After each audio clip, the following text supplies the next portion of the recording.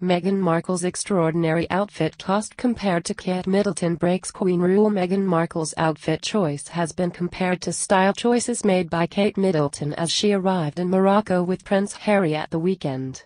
Meghan Markle, 37, and Prince Harry, 34, traveled to Morocco over the weekend for a 3-day trip.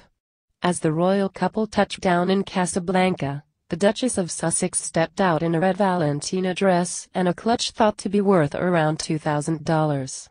Commenting on the Duke and Duchess of Sussex, a royal commentator has claimed Meghan is very high-end compared to Kate, the Duchess of Cambridge. Speaking on Sunrise, host Monique Wright said, "At this point in your pregnancy, she is about 7 months. You are really just wearing a sack, aren't you?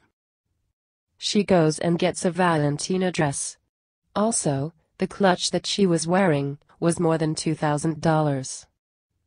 Another panelist, Sally Bowery, quickly added, "She is very high-end compared to Kate, and not to compare. She is high-end." Co-host, Basil's Pillis, asked whether Meghan was spending money on the expensive outfits. The panelists questioned whether the Duchess of Sussex received a discount for her clothes before one did. The Queen brought in a rule that they were not allowed to be gifted anything because they couldn't give preferential treatment. The Sunrise panelist also added that the cost of Meghan's outfit was extraordinary.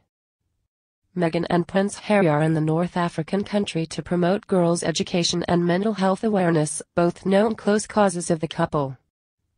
The royal couple are expected to visit projects aimed at strengthening women in society and tackling mental health challenges.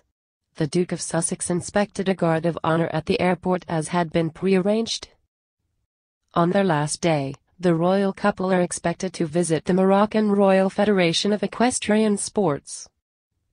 During their trip, Meghan also received a henna tattoo in celebration of her pregnancy. The henna tattoo, popular in Morocco, is seen as good luck for pregnant women.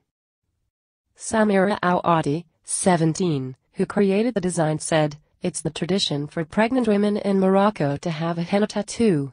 We do it for major celebrations like getting married or having a baby.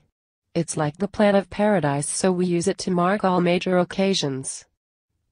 When the artwork was finished, the Duchess praised Samira, saying that's really lovely, before giving Prince Harry a closer look.